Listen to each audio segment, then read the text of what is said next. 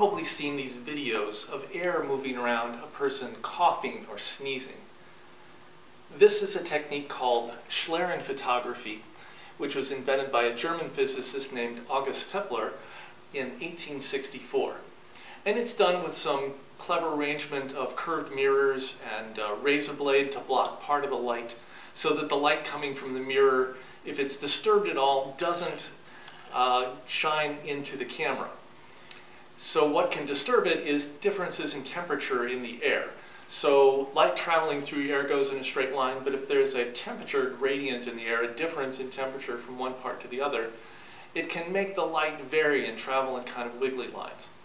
I'm not going to show you that technique, but I'm going to show you a simpler technique with a sort of cheaper setup.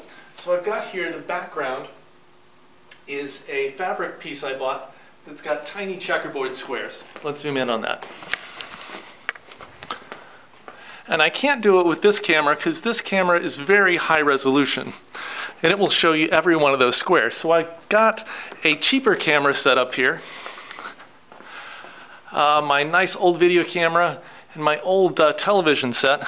And what I'm going to do with this is point it at the screen and adjust it so that 1 pixel in the camera is about the same size as 1 pixel on the screen, or one square on the screen.